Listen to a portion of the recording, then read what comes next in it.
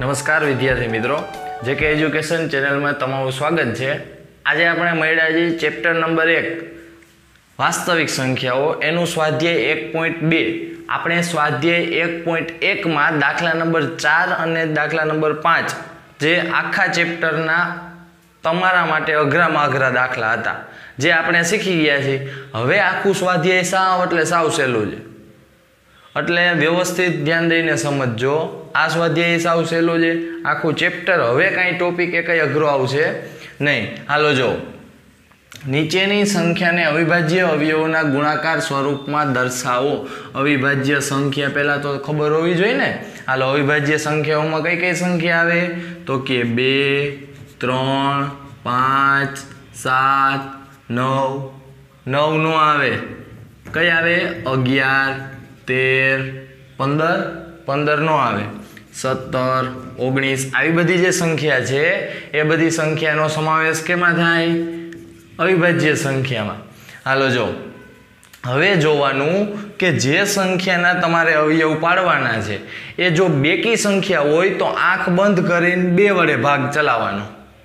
શું? જો બેકી સંખ્યા હોય, કેવી સંખ્યા છે બેકી, કેટલા વડે ભાગ ચલાવવાનો? 2 વડે।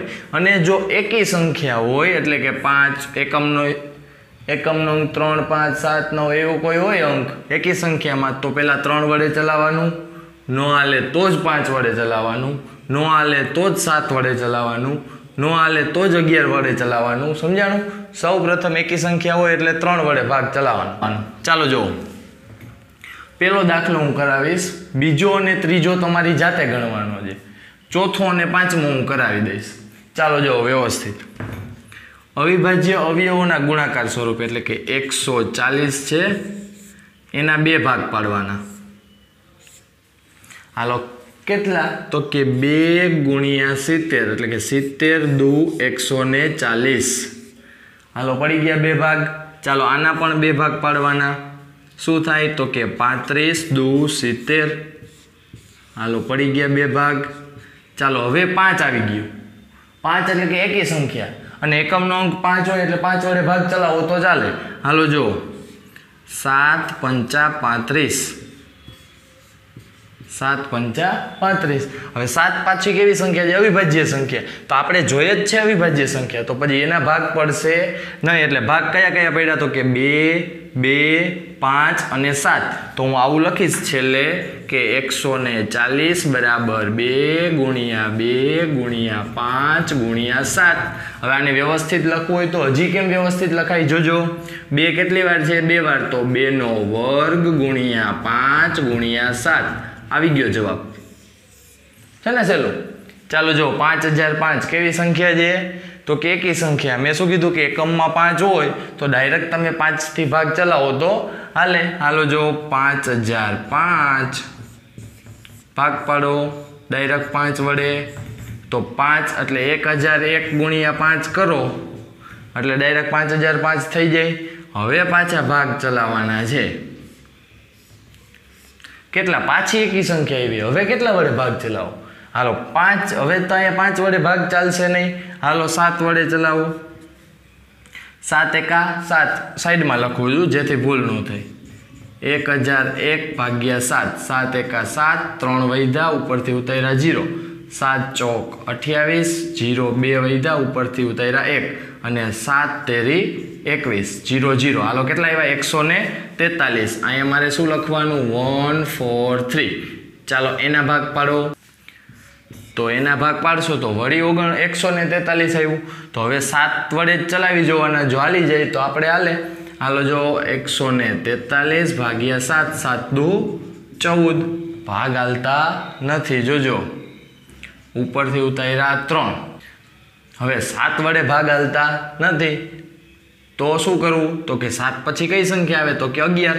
હાલો 11 વડે ભાગ ચલાવો, તો 11 એકા 11, 12 13 14, 3 વૈધા ઉપરથી ઉતાર્યા પાછા 3, 11 તેરી 33। હાલો શેષ 0 0 આવી ગઈ, તો 11 ગુણ્યા 13, તો અહીંયા હું લખીશ 11, અહીંયા હું લખીશ 13। પહેલા હંમેશા નાની સંખ્યા પછી લખવાની મોટી સંખ્યા। હાલો હવે આને વ્યવસ્થિત આવી રીતે લખવાનું, કેવી રીતે તો કે 5005 બરાબર 5 ગુણ્યા 7 ગુણ્યા 11 ગુણ્યા 13.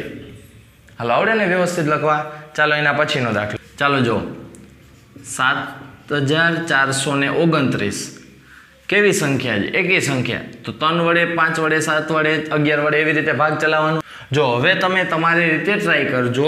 3 વડે 7 વડે 11 વડે એવી રીતે ભાગ ચાલવાનો નથી.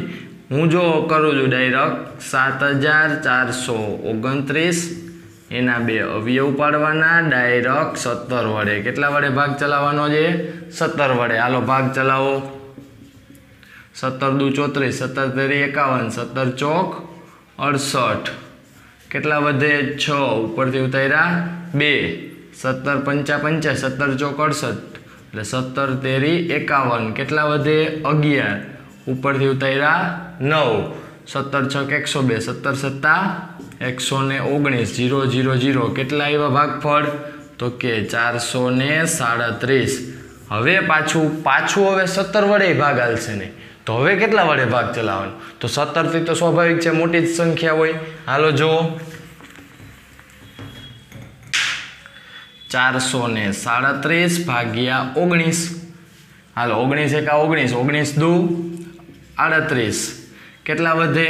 5. ઉપરથી ઉતાર્યા 7. 19 તેરી 57. હાલો શેષ કેવી? 0 0. તો ભાગ પડ્યાના એક બાજુ 19 ને એક બાજુ 23. હાલો અહીંયા આપણો દાખલો પૂરો. હાલો હવે લખવાનું કઈ રીતે? અહીંયા જ લખી નાખું છું કે 17 ગુણ્યા 19 ગુણ્યા 23. 17 ગુણ્યા 19 ગુણ્યા 23. જો આવા અમુક દાખલા હોય એમાં તમારે વધારે પ્રેક્ટિસ કરવી પડે, કારણ કે પહેલાં તમે 3 વડે અકાવો ન હાલે, 7 વડે 11 વડે 13 વડે આઈલા જ ન રાખે. તમને એમ થાય કે દાખલો ખોટો હશે કે રકમ ખોટી હશે. સમજાણું? એટલે વ્યવસ્થિત તમારે દાખલો મૂકી દેવાનો નથી. આખો ગણશો 13 વડે, આખો 17 વડે ચલાવવાનો, 19 વડે ચલાવવાનો, ગમે ત્યાં ભાગ તો પડવાના જ છે. સમજાણું? વ્યવસ્થિત દાખલો ગણી લેવાનો. તો હવે આપણે એક પ્રશ્ન આ વિડીયોમાં, આના આગળનો પ્રશ્ન છે એ આના પછીના વિડીયોમાં જોશું.